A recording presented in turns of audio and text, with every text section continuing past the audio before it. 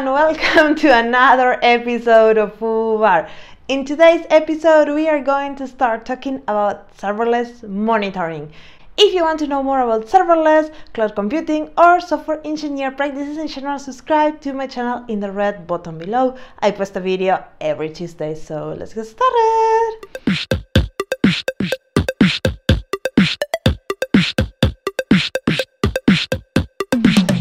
So I'm sorry I'm like this, but I was quite sick last week and I could not set up my recording studio. But, well, this is just the intro, then we are going to get over my face. This is the first video in the monitoring series, and I will talk a little bit about monitoring in general in this video, about monitoring serverless applications, and in the following videos we are going to analyze different tools to monitor serverless applications. So let's get started with the video. So let's get started this video with the first question. Is monitoring the same as observability? And then observability is a word with a lot of hype, so it's good to take a look what these both words means. Let's define observability first. First, it's important to notice that a system is observable. That's an adjective. It's a property of the system. A system is observable when we can infer the internal states of a system by the knowledge of its external output. Monitoring, on the other hand, is a verb. We are monitoring a system. We monitor a system to see how it's doing, to know its states. So basically, monitoring and observability are two things that are not the same. They are different. An observable system will be easier to monitor because it will externalize better the internals, so we can see how the system is doing at any time with no problems. But there are other things that you need to do in order to have an observable system, not only monitoring it. So the next question is what we should monitor. In a distributed systems, there are 4 things that we need to monitor. According to the SRA book from Google, I leave the link in the description box. That is latency, traffic, errors, and saturation. Latency is the time that it takes to service a request. It's important to know the latency between a successful request and a failure request. Traffic is the measure on how much demand is being placed on your system. For example, in a web service, this measure is usually HTTP requests per second. Usually, this metric depends on the nature of the service, and in some cases, it will be other things, not only requests per second. Errors is the rate that the request fails. And then we have saturation, and we will know how full our service is.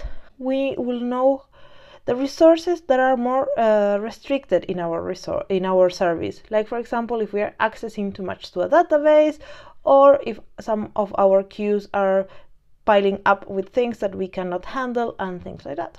For me, these are very basic metrics for a system. And in my opinion, we need more than that to know how our system is doing. In a serverless application, I think we should measure business KPIs to know if the service is okay. This is something I learned from my personal experience. What I mean with business metrics is to have some metrics that we care. For example, how many accounts are created every day. If we have a service like Netflix, how many views you have in your videos, or how many visitors you have in a day or in an hour. These metrics will help you to know if your system is performing well. One thing I learned with serverless applications is that silence is a common problem. Sometimes part of your architecture fails, and as the whole application is event-driven and asynchronous, you don't get errors. So errors for me are an important metric, but sometimes silence is also errors. So let's talk a little bit about what are the challenges in monitoring a serverless application. There are a lot of challenges associated to monitor serverless applications. Serverless applications are by nature distributed, and you don't own the code of the whole application. You might not even have all your application hosted in the same provider. Half of it can be in AWS, and the other one can be in Azure, and it can be using the authentication from mode 0, for example. So these are some challenges associated to monitoring your serverless applications. First, we don't have access to the underlying infrastructure. We cannot see how loaded is a database when we are using a database service. We don't know how loaded is the CPU in our lambdas. We need to track other things. We want to know how saturated the database is in the serverless world. And sometimes things can fail in the infrastructure side, and we might not even know because we don't have any access to it. We have mostly asynchronous transactions, meaning that following one transaction from start to end is very challenging, and we might lose track in the middle. So we need to have instruments in place that allow us to follow those transactions. Also, we have unpredictable costs. As one of the main promises of serverless is you pay as you go, you never know how much you're going to pay. So how you can estimate that? And then we have the last one, that is the compute limitations. We know we have some limitations on how long our code can run, for example, or how long our requests can be open for example, API gateway timeouts, or then timeouts with our external third parties connections and things like that. So we have some limitations that are put on our system.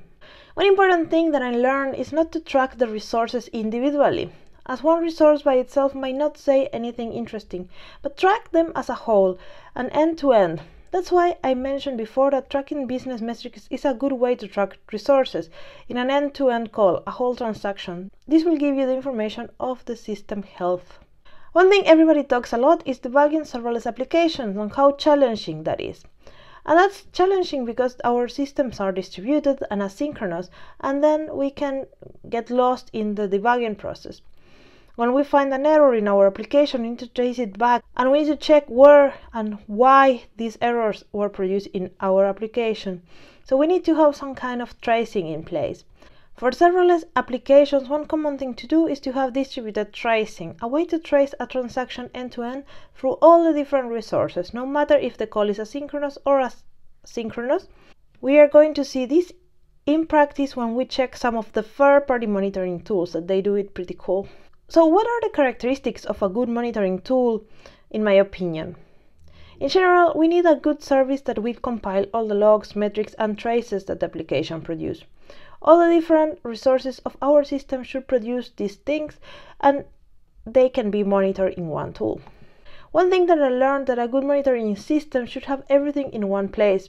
Jumping from one service to another to know the state of the service is complex, and it's hard to do in an everyday work basis. Another thing that I saw in some monitoring tools is that they bring some overhead to our application. As the function compute is ephemeral, sometimes the monitoring systems need to run some code in our functions to send information to their systems. That, in my opinion, is not very optimal, but usually this service can be more flexible than the others that don't add this overhead. When we analyze the monitoring systems, we will see some examples of this. Another important thing, in my opinion, is that we can set up the monitoring of our system as infrastructure as code. We can do it from the code and from the different scripting we have. We don't need to go to any console and do click, click, click, click in order to set up the monitoring system. We can automate the creation of the monitoring new environment, and we can test our monitoring systems before we go live with our application. So this is something very important to make sure that when our application is working in live, we know that everything is set up properly.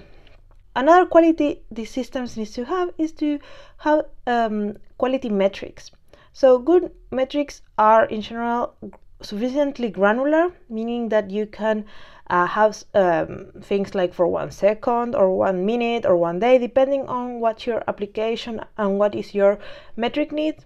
That you can do some kind of tagging and filtering, so your metrics, so then you can search and query for these things in your service, and you can go back and do different correlations and understand how your system behaves, and this will improve your general observability in your system. Also, that they're long-lived. We want to return these metrics as long as we can, so we can see patterns and understand our system and do explorative analysis for improving the observability in our system. So this, for me, is what we are looking for in a monitoring system.